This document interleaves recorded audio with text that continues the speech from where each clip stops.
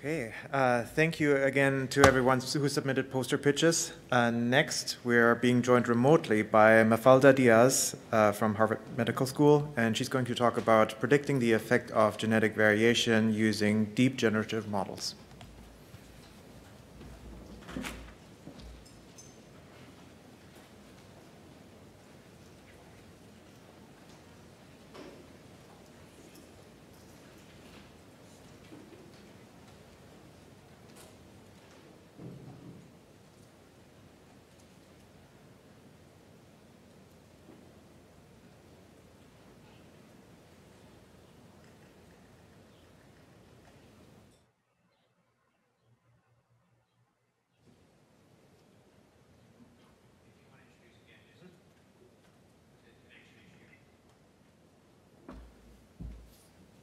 Okay, thank you again. We're being joined by Mafalda Dias from Harvard Medical School.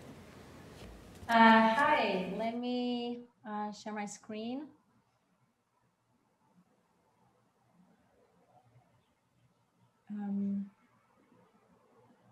Sorry. All right. Yeah, I'm Mafalda. I'm a postdoc at Debbie Marx's group at Harvard Medical School. I am very sad to not be able to be with you in Toronto, but I'm happy to be participating online. It's been so far a great meeting.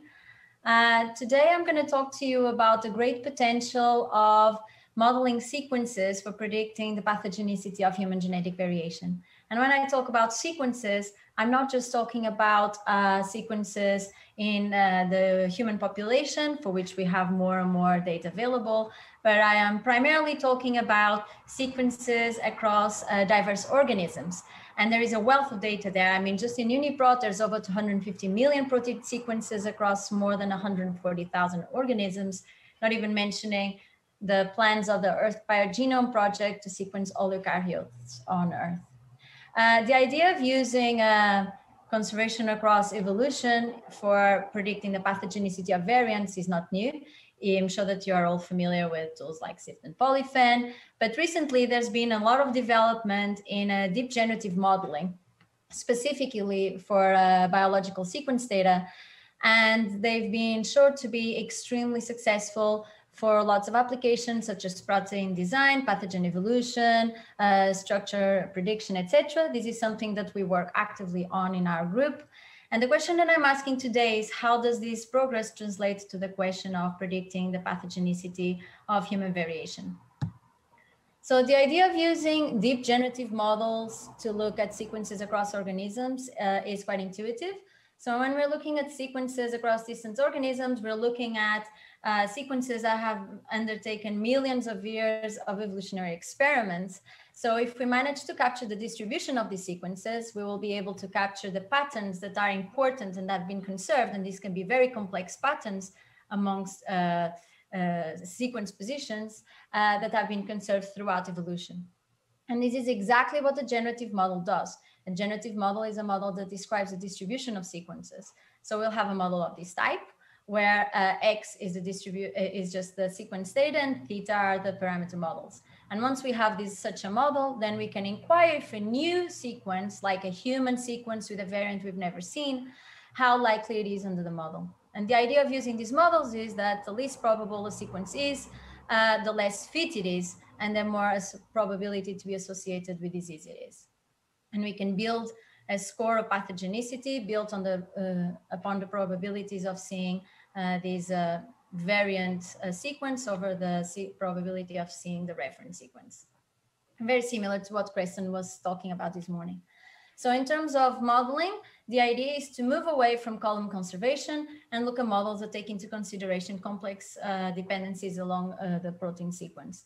And the community has, grossly speaking, moved into two directions. One of them is to look at alignment-independent models inspired by natural language processing. And the other direction is to look at models based on multiple sequence alignments like latent variable models. I'll be primarily talking about a model of this type, but we recently had some work on a natural language, on a natural language model. So if you're interested, please have a look at our paper and get in touch. So variational autoencoders or latent variable models try to solve the problem of modeling high dimensional, discrete, and super sparse data by assuming that it can be described in a lower dimensional continuous space that I'm calling here Z. And if we describe the relationship along sequence space with this latent variable Z as a totally non-linear, fully connected neural net, then this model is extremely expressive and can capture very complex dependencies along the sequence. And this is what we've done in a recent work in a model that we called EVE for short. We applied such a model to about 3,000 disease genes, and we built a pathogenicity score built upon this ratio that I just talked about. So the question is, how can we validate a model of this type? The validation of in silico models, just like Claire yesterday in the morning was talking about, is very hard and very important. And a model of this type has the advantage of, because it is trained exclusively on sequences across diverse organisms, we can use the entirety of non-clinical annotations for doing validation instead of just like 10%. So this is what we've done, and we computed AUC over these clean var annotations, and we see that our average AUC is about 0.92. Of course, the clinical annotations are just not like true, also like Claire mentioned yesterday. And also you might be wondering that maybe there's some circularity in this validation because some of these clinical annotations use conservation for being built in the first place. So we can use different orthogonal validation for our models, for example, comparing against MAVES. This is what we've done here. So here in the y-axis, this is average Spearman correlation against MAVES done in human genes. And this is just average AUC on clean var annotation. And we see that our model has state-of-art performance. Okay, so we're talking about MAVES as something that we can compare our model against for validation. But really, MAVES also try to predict the pathogenicity of variants. So we can compare our performance at predicting pathogenicity of variants with the performance of MAVES at predicting the same thing. And this is what is shown here for P53. Here in the x-axis is just position along sequence space. This is the score of our model where one is more pathogenic. And this is the experimental score from one of the experiments from Giacomelli et al. And what we see here, these dots are all pathogenic and benign labels from clean var. And what we see is that our AUC is slightly higher than the one of the experiment. And really, when we look amongst loads of different MAVES, we find that systematically our model performs on par to experiments. And this is something that for us was really exciting because MAVES and a model that is based only trained on sequences across evolution are completely orthogonal sources of evidence. So they can be used in combination and synergistically, not just to classify variants of unknown significance, but also synergistically more like Jacob Kitzman was talking yesterday by looking at the agreements and disagreements, trying to identify what are the variants that should be looked into more care. And this idea of variant prioritization and Bayesian experiment design is something that we're very excited about and that we think that will be very important, especially when we want to build experiments to test epistasis. So if you're interested in this, please get in touch. And before finishing, I would just like to mention 3 considerations when trying to incorporate an in silico model like this into a classification scheme. Like we heard some in detail throughout this workshop, classification schemes try to identify all the orthogonal sources of evidence and attribute a weight for each of these evidence towards variant classification. So when we want to incorporate an in silico model in such a scheme, we need to identify what is the evidence that was behind this in silico model. A lot of classification schemes currently lump all in silico prediction as just like one unique evidence, but we feel like this is kind of like a shame because different models are trained on completely different data. And there are models that can be completely orthogonal to each other if they're trained on, for example, structured data or imputation from MAVES. So identifying which evidence went to build the model, we believe is very important for incorporation in a classification scheme. Secondly, the weight that the evidence will take goes hand in hand with how robust and systematic the validation can be done. So it's very important to also acknowledge what's been used, what is the data and what is the evidence used in training to avoid all types of circulation in the validation, circularities in the validation. And last but not least, we believe that this validation is best done on a gene-by-gene basis, because different genes have more data for validation, and more genes will feel more confident and they will have more robust validation. So if validation should be done gene by gene, then the strength of evidence should also vary on a gene-by-gene basis. And this is something that we think that should also be taken into consideration. Okay, so I'm already slightly over time, so I'm just going to leave you here with a summary, but I would just like to make some comments of looking ahead. So there will be a big update on our server where we release all of our results. We will have very soon EVE results for the entirety of the human proteome.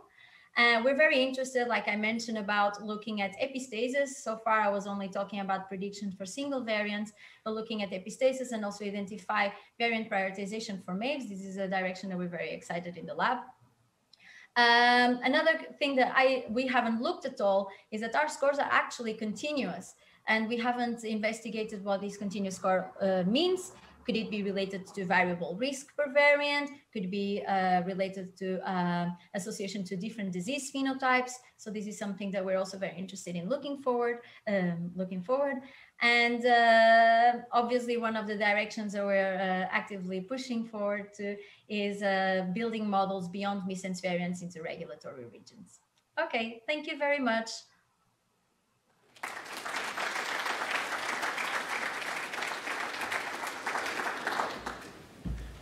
Hey, thank you very much, Mafalda. I see we already have a couple of questions lined up. Hi, Mafalda. It's Benedetta. Great talk. I believe that EVE captures reasonably well the impact of mutations on the aggregation of amyloid beta. And I think that's great, but I want to understand it because, to my knowledge, it's hard to think that the peptide has evolved to aggregate. So I wonder what you think of this. Is it random? Is it interesting? Or is EVE capturing somehow the fact that the peptide has evolved not to aggregate? Yeah, so I find this extremely fascinating, honestly. And this is something that we've also seen with tau. And it really, if it is captured by the model and it is true, then it means that there is been some evolutionary function for this aggregation. And I think that this is something that is extremely interesting and that we should look into more detail. Definitely. Thank you. Okay. I think we have no online questions. Thank you again, Mafalda. Thank you. Thank you.